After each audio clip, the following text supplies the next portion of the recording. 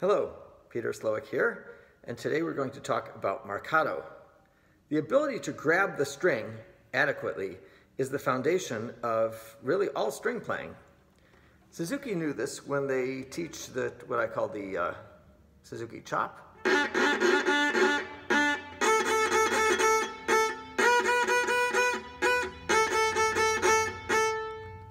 That stroke, with the ability to grab but not release the string, is the foundation for Strauss Danois, right?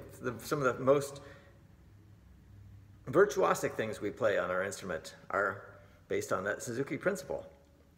I'd like to talk about what the Marcato really is, though. Do you ever think about the Marcato? It's actually just a bit of noise. It's a bit of scratch. It's a bit of this.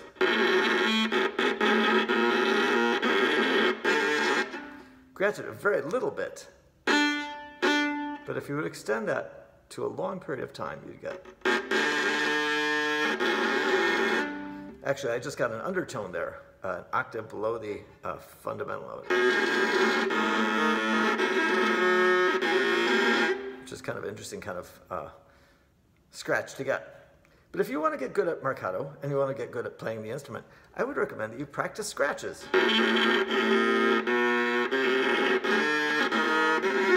And then learn how to do just a tiny bit of that. A catch and release, like Pinchas Zuckerman talks about. Okay, so there are three elements to the Marcato stroke. One, of course, is the catch, the grabbing, the establishing of contact with the string. The other is pulling the bow, but with a release. So Marcato is really a stroke that happens before it happens. The preparation is vital to the Marcato.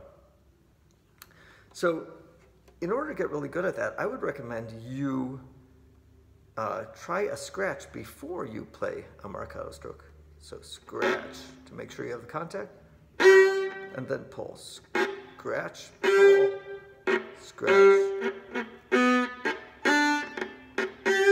In this case, with the scratch being in the direction that you're going to pull. So down bow scratch, up bow scratch, down bow scratch, up bow scratch. We usually learn Marcato in the upper part of the bow. Why is that? Well, it's harder to get weight in the upper half of the bow, so that's a good thing to practice up there.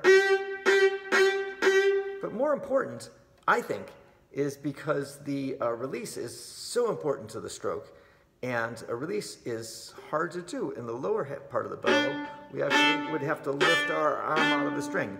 In the upper half of the bow, it's very easy to come out of the string, so we just pull and release, and the bow comes out of the string naturally. But I would recommend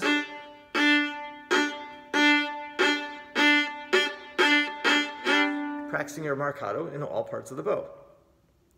A couple of tips for getting a really excellent Marcato.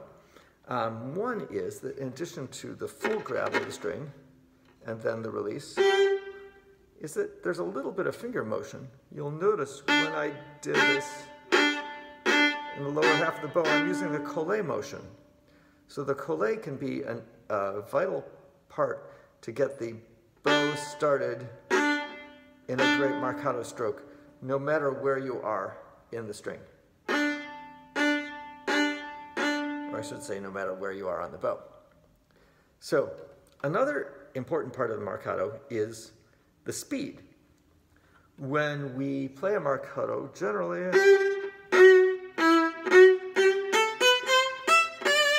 we play a relatively fast bow speed. So the French invented something called the Grand Martelé, the big Martelé. I use the terms Marcato and Martelé interchangeably. I don't know about you, but I don't split hairs with those two terms. So the Grand Martelé is a very fast use of the bow, whole bow, with Martelé. It doesn't sound good on viola, but I'm going to show you anyway.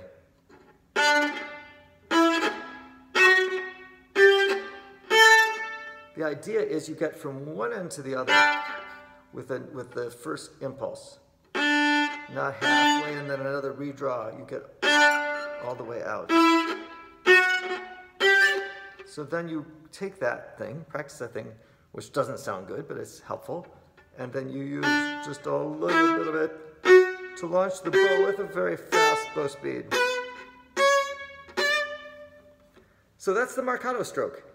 Really, really the foundation of all of our string playing.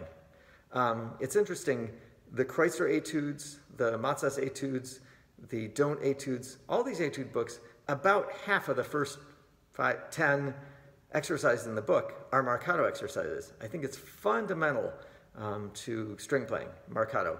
It's the ability to grab the string, but to let go right away.